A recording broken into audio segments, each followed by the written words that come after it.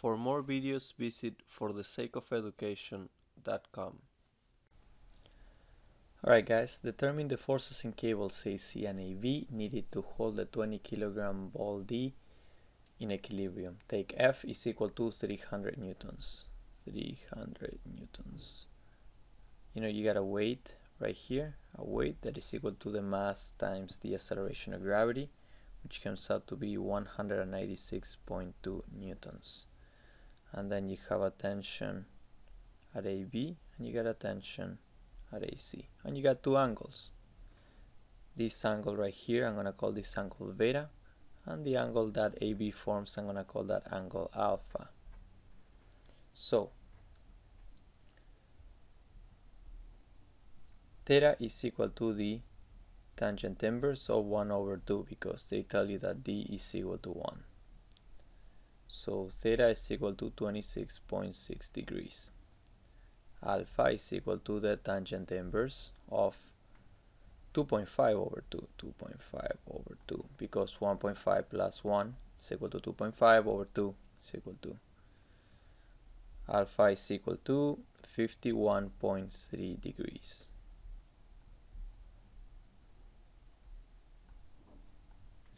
So we got two unknowns and we can easily form two equations. Sum of the forces on the x is equal to 0.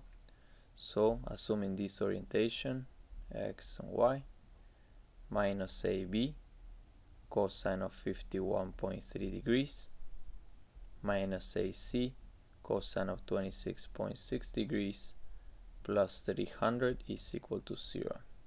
So that comes out to be minus 0.625 AB minus 0.894 AC is equal to minus 300.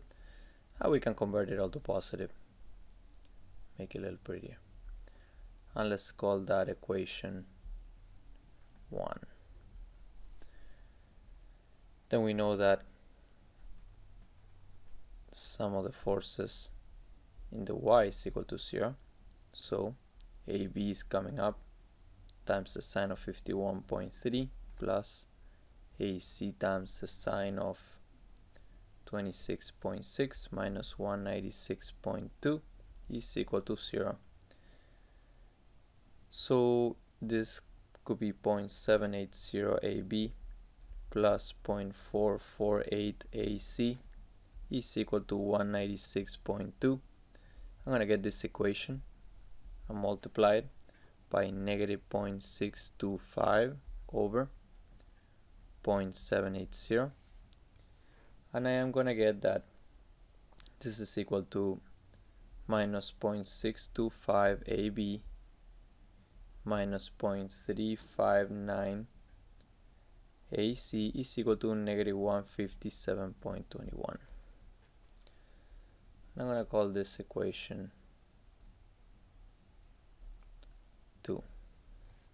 Scroll down a bit.